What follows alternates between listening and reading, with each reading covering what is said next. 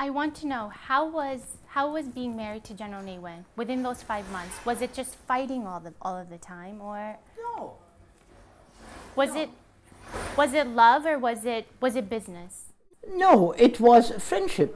It was going to be, supposed to be, and the intention was, and it was in many ways, a collaboration.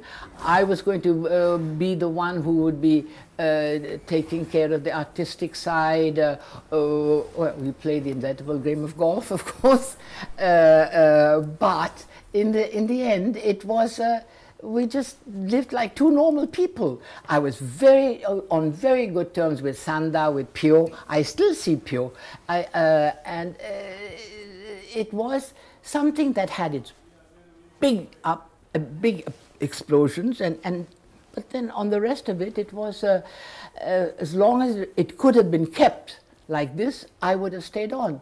But the minute that I was no longer of any use to my people, where I was going to be suspected and getting in the way of others, I was not going to live with my hands tied.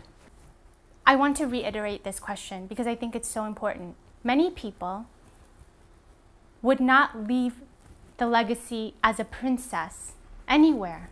In Burma, in Italy, they would not leave their place as a princess to go to another place, to, because they just think that it's you were. I know. All right. Do you know what I mean, I Aunty? know what you mean, darling. But what do you say to that? Like, did you follow your heart? Did you do it because you're happy? You're happy. Listen, being a princess is nothing that I invented. I'm not responsible for. It was something I grew into. I cannot be honored because I was that. All right? I was born that, and that was that. But between being born something, loving something, you are here today. You see my house.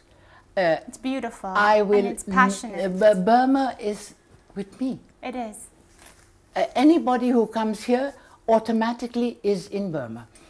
My grandson said a very beautiful thing, and I think we should close on this because it was so beautiful. The night we were going to leave Rangoon, I went into his room at the hotel and I said to him, I said, Alex, well, how was this trip? Is it what you wanted? Were you happy? And he said, Granny, this trip has not been a journey. I have never felt as a visitor. He says, I have lived here in these 2 weeks with all the people and the country the way you have taught me to live in your house and how we have lived at home. These are the words of my grandson. And this is how I live. I am what I am. I am not Italian, not Burmese, not Australian. I am Buddhist.